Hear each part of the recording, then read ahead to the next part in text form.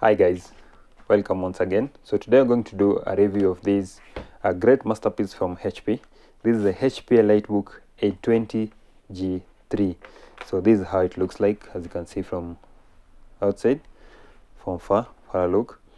There's something special on this screen which is not usual on most of the HP ELITEBOOK 820G3. I'll just explain it later. So right on the table, you see underneath it we have another laptop. Yeah, there's a difference in about a few inches. Just to be precise, this is the HP ELITEBOOK 840G3, and you can see from these two laptops there's almost a very like 100% similarities, just apart from size. Yeah, so I normally call this 840G3 the bigger brother to this 820G3. This 840G3 is mostly preferred by the male gender, while this 820G3 is preferred by the female gender, simply because it's small. It can easily fit in the female gender backpack compared to the 840G3, but the 840G3 is just 14 inch, while this one is 12.5 inches. Yeah, everything else looks exactly the same. Let me just open this 820G3, just have a closer look at it. See, everything else is just the same, no big difference. Have a look at the keyboard, the trackpad, the speaker's position, nothing. Even the hinges, you have these here, still have it there. Yeah, no big difference. Ports, just have a quick look, no big difference. Underneath them, no big difference. Yeah, so today we are not going to talk about the 840G3 because we had a special request from one of our great followers, great subscribers here. She requested me to do a review of the HP ELITEBOOK 820G3, and specifically one that has backlight keyboard. And you see, if you want to know that your laptop has a backlight keyboard, or the laptop you're purchasing has a backlight keyboard, I normally advise you to look for this indication of something that looks like this. Especially on HP, you'll have something that looks like, you'll have this key. See this key? So it's normally around here or around F12 here for HP. So if you see these, then that means your laptop has a backlight keyboard. But if you don't see that in any of the keys, then definitely you don't have a backlight keyboard. There's no need to press those shortcuts that you normally see, those videos that you see on YouTube, people pressing 1, 2, 3, and then they press on something, then they see backlight. That won't happen. So this is what you have to ensure you check on that. So now we have the HP ELITEBOOK 820G3 here, and the one that I have has a touch screen. You can see, that's why you see this screen is so glossy. There's some fingerprint or stains on the screen, but that won't worry us today, because we just want to see what this machine entails, how strong is it, how good it is, which class of people is it specifically designed for. So as usual, by body design, on top of here you see we have the silver. This is the aluminum alloy on top. Yeah, but it's silver, nice finishing. And then we have we still have here the old HP logo right there, not bad though. And then here we have another aluminum alloy on the keyboard side. This is how the keyboard is. You can see how there. We'll talk about the keyboard later. Then underneath it we have magnesium alloy on the bottom, yeah, for the bottom cover. The ventilation is so good. This is to allow inflow of air through the laptop, and then we have outflow of air through this port. This is for outflow of air. Then you have these four see these rubbers here, and then these two on top are a bit raised, as you can see there, they're a bit raised. This helps the laptop when it's on the table. Yeah, you get proper airflow underneath it so that it doesn't overheat when you're using it. And then its other function is to enable proper grip on the table so that it doesn't slide off easily on the table. That's why these rubbers, we have them here and here. They're so important. So now in terms of port, this side we have the HP Blueprint charger. Let me find one for you. Yeah, so Blueprint charger is one that looks like this. This is the Blueprint charger. It goes in through here. Yeah, and then here we have, see right here we have a SIM card slot. See, it's written SIM card. So you can use your SIM card on this laptop because it supports 4G LTE data. So you can plug in a SIM card and use data from your SIM card instead of using Wi-Fi or hotspot from a mobile phone. Just plug in your SIM card right there. Then you have this, the docking port. We have RJ45 port that's supposed to be here. Unfortunately here, this has a broken port. It need to be fixed. This is for RJ45. Then you have USB 3.0 port here. You have audio jack, microphone combo port right here. Then here we have SD card or memory card reader slot right here. You can see memory card just directly from your camera, the size of your camera memory. If you're somebody who does video editing or photography, you can just slide in the memory card right there. So this is just a lid to cover the port. Then we have display port. So unfortunately for 20G3, just as in the 40G3, they normally don't come with HDMI port, but display port is a port that closely resembles HDMI. You can see how it is, but it's not HDMI. One side looks like HDMI, but this side is straight. So this is display port. So interesting thing here is that we have the USB-C port. USB-C port is so interesting because it's a dual-way port. You can use this port to like transfer video, transfer data, because it's a high-speed port. It's a Thunderbolt port for for charging, transferring data at high speeds. It's a very, very useful port in these modern day laptops. Then on the left hand side we have ventilation port. As usual, it's supposed to be placed on the left hand side for proper cooling, or let's say maybe you're using a mouse on the table like this. Then let me just find a mouse if I have one. Unfortunately I don't have a mouse right here, but let's assume you're using a mouse on the table. Then most of the time, if you're a person who is right-handed, you'll be using a mouse on this side. So let's assume your laptop was emitting heat from this side and you're using a mouse like this.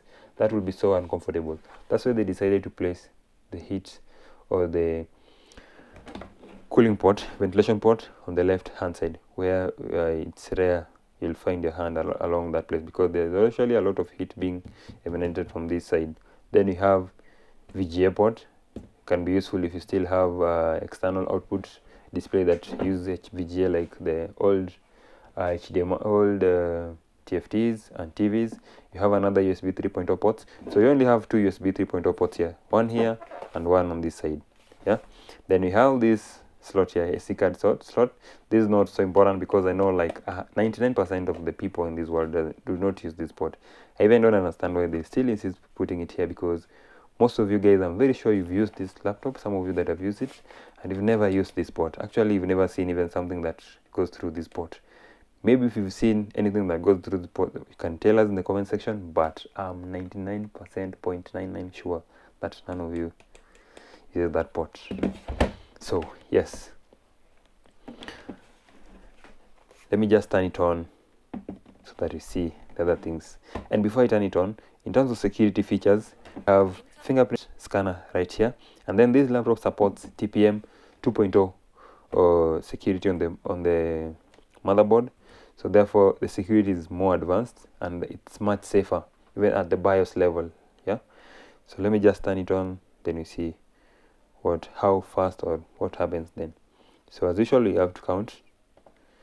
Yeah, there you go. 1, 2, 3, 4, 5, 6, 7, 8, 9, 10, 11, 12. It's about 11-12 seconds to turn on. How good is that? I think that is so good. And maybe some of you have a laptops maybe booting at around 5 seconds, 6 seconds. 12 seconds is not that bad. So it's on. And just forgot to talk about the hinges. See, the hinges are pretty good. Yeah, it's so stiff. It's only that it can't flex to 180 degrees. See how it is. It cannot flex to 180 degrees. That's something that I don't like. I don't love laptops that maybe flex up to that. Almost this is about 160 degrees. I prefer them going to 180 degrees, because maybe let's assume you're using it while standing, or you want to show something on your side. It's better when the screen is flat on the screen, when both of you are standing. Yeah. So let's have a look at this backlit keyboard. This is what made us to review this laptop. So have a look at the keyboard. You see how the light distribution is perfect. Yeah, you can see there's backlit. And then the travel distance of these keys. This is what's always important. I know Lenovo designed some of the best keyboards, but on this A20G3, I don't know the keyboard that I have here. You know, these laptops, they vary. Yeah, because most of them you get, they're refurbished. So you found the keyboard that you have, it's different from the keyboard that maybe your friend has, because some of them are refurbished by different companies, and the keyboard that they place there are of different qualities. Yeah, so they might differ a bit. But the one that I have here, the keyboard feel is so nice. Though there's that pressing, you can see it's like somehow sinking in, but I can assure you that when you're typing on this keyboard, then your fingers won't get, like, you won't get tired, or you won't feel a bit worn out easily. It will take a lot of time because it's so comfortable. Yeah, this trackpad, this the trackpad here, we have the click pad right here, and the trackpad, this is so small. I prefer it being a bit bigger, as we have in the MacBooks M1s. The MacBook, remember, you have those are 13 inch, the small ones, but the trackpad is big, up to around point somewhere here to here. So big. This is so small, but it's good because I can see here it's of glass surface, therefore it doesn't get worn out easily. If you use it for maybe, let's say, 5 years consistently, it won't easily get worn out. Yeah, and then it supports multi gestures. That means that you can just use your single hand to do some of the things that you'll need a mouse to do, like holding and scrolling on the screen. Yeah, it will be easier to scroll. You just use your 2 fingers like this, and then you scroll on the screen. If you want to magnify something, just use your 2 fingers again to magnify. Yeah, so just with your one hand, you can do so many stuffs on this trackpad.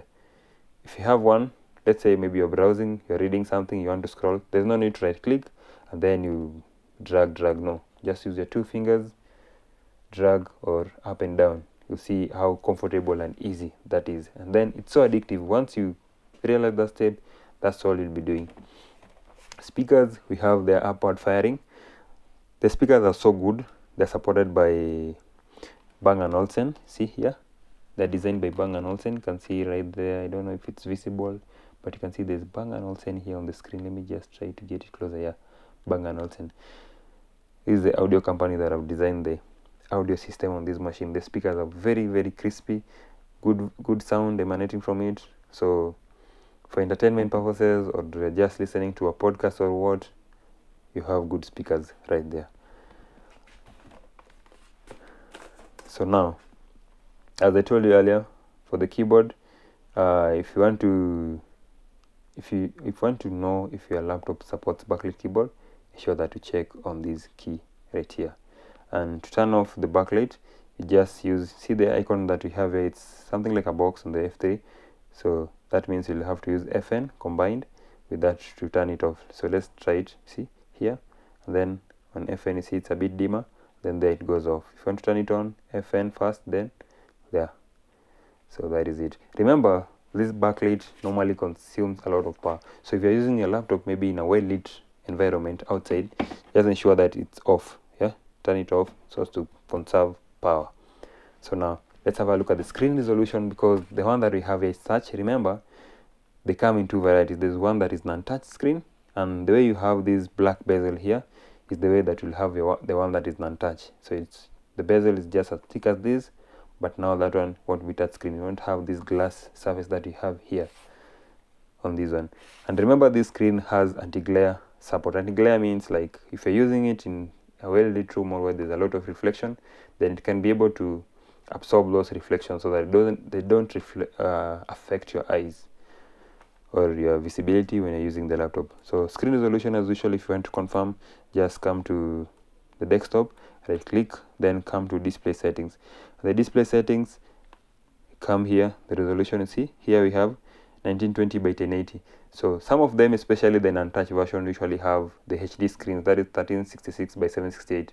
But these touch models, you see here we have the full HD screen resolutions, which is so good if you're a person who maybe you're using this laptop to do photo editing or just light video editing, you're just a beginner, then this laptop is equally good for you. You can start with this before you upgrade. So what makes me say so? Let's just have a look at the system properties of this A20G3. Shift, escape, as usual, then you come to the task manager. The task manager, remember you're using Windows 11 here, so the task manager, just come to this icon right here we have there, and then here you'll all get to see all the properties of your laptop, things that cannot be edited. So first things first, let's have a look at the CPU. So the CPU that we have here, it's Core i5 6300U with a base speed of 2.4 gigahertz. You can see actually the base speed, you can see here we have a base speed of 2.5 gigahertz. We have a single socket, 2 cores, 4 logical processors. The cores might be so small, not bad for entry levels, but at least you have 4 logical processors, not so bad compared to the modern day laptops that have around, some have 24 logical processors, some have 16. It all depends, but those are the most powerful ones in the modern world. This is not bad compared to the previous older generations, the 4th generations. So 4 logical processor is not that bad. Remember, the base speed is 2.5, but you can turbo boost up to 3.7 gigahertz, which we normally reach those speeds from what we normally do, or the work that we normally do in the office. Then the memory here, this is interesting. See the number of slots used. We have 1 out of 2 slots, and see here we have 8 GB of RAM. So it means we have a single slot that is empty, and in that slot you can fix an 8 GB of RAM to make it 16, or if you can get to 16 GB of RAM, then you can make it 16 times 2 to make it 32 GB of RAM for maximum support. Then disk type. Disk here, as you can see here, we have a Samsung SSD. It's Samsung, see right there, we have Samsung, and here the capacity is 239, that is 256 GB SSD. Hope it's clear. And then type here you can see SSD. So this is where you can get to see the type of storage device that you have. If it is hard disk, you'll have it here written HDD. If it is SSD, you'll have it written the SSD, like the one that I have here. Yeah.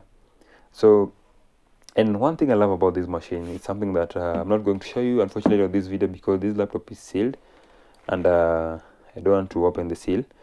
But inside or underneath this machine, we have 2 slots for storage. We have one for M2 SSD, the one that looks like a RAM, one that looks like this. Then we have another slot for either 2.5 SATA SSD, the one that looks like this hard disk. Yeah, so it can fit in this, and it can also fit in this. There's somewhere around, I think it's around this place, or this place underneath it. Then they are normally fixed like this. So if you happen to open it, you'll see this SSD has just overcrossed the hard disk underneath it. So it's somehow hybrid. So you can have 256 SSD and then 1 terabyte of hard disk if you have so much data to store in it. So now the battery life. For example, remember the battery life of a laptop mainly depends on the screen brightness. Yeah, so with these high brightness levels that we have right here, you can get to have a look at the battery life. You see it's at 65%, then we have 3 hours 19 minutes remaining. Let's have a look at the brightness levels. Unfortunately here we can't adjust the brightness levels because we don't have the display driver, so it means the brightness levels right now are at 100% because we can't adjust them. But after installing the graphic drivers, they're the one that normally regulate the power consumption of the laptop depending on the brightness and so many stuff. If you install it, you realize that what we have here, these 3 hours 19 minutes, if you happen to reduce the brightness, let's say by half, then you'll even double the time remaining. So it can go up to 7 hours, 8 hours, depending on what you're doing. And if you're doing heavy work, then be sure that your battery won't last that much. It will last around 4 hours. Yeah, but just doing light work, researching, browsing, office work, professional work, then it will definitely last you up to a day. So it's a good purchase, and if you're somebody looking for a laptop that can do your school work with it, office work, just light office work, light photo editing, light video editing, then a 20G3 is definitely not a bad pick for you. That is all, and if there's something else I've left or something you have a question, let's meet in the comment section. And as usual, don't forget to leave a like on this video, and most importantly, feel free to comment. Don't feel shy. Yeah, I'm waiting for those comments. I'm willing to reply to them immediately. See you next time. Don't forget to subscribe on another video like this one.